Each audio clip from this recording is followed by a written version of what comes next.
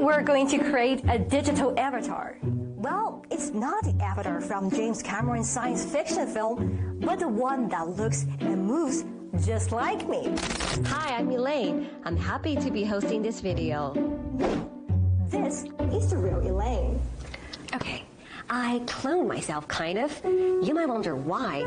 Well, the latest AI developments have made it really hard to distinguish between what's genuine and what's AI generated. And this phenomenon is not limited to images alone. Hello, 大家好，我是一个数字人。 The realm of AI-generated video and voice seems to have blurred this line even more. It's actually AI-generated, not real me. No way! This technology is one of the latest releases from SenseTime, one of China's leading AI providers. I decided to try it myself to see if it's that good. The process, to my surprise, is easy. The company just recorded me speaking for a couple of minutes. Nice to meet you, Elaine. Now just type in anything, or you can let AI to create content itself. Generate.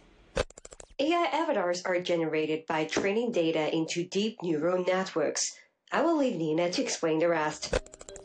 Yeah, only how your feature are learned from your own video. Before, the process would be really troublesome.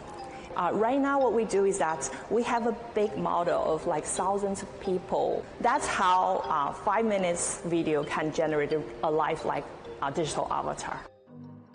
The improvements of accessibility now make the technology appealing to a mass market in live streaming.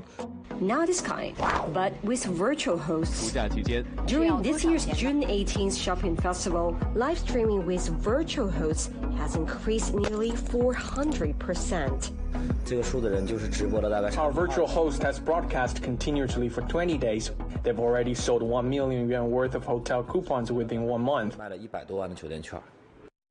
However, as avatars become more lifelike, digital forgeries like deepfakes could pose a real threat.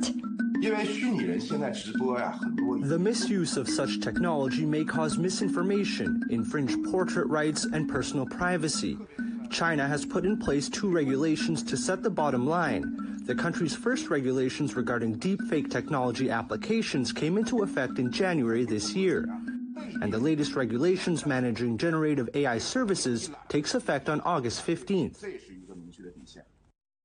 AI developers are also taking measures to prevent the technology from being misused.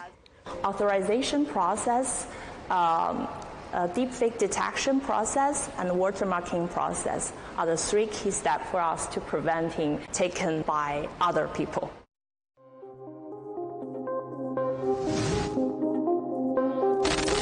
Industry reports predict that China's virtual avatar market will reach nearly $40 billion by 2030.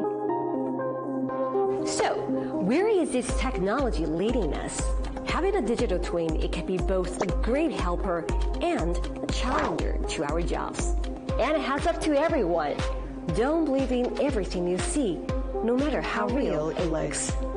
Chen Yilin, CGTN, Shanghai.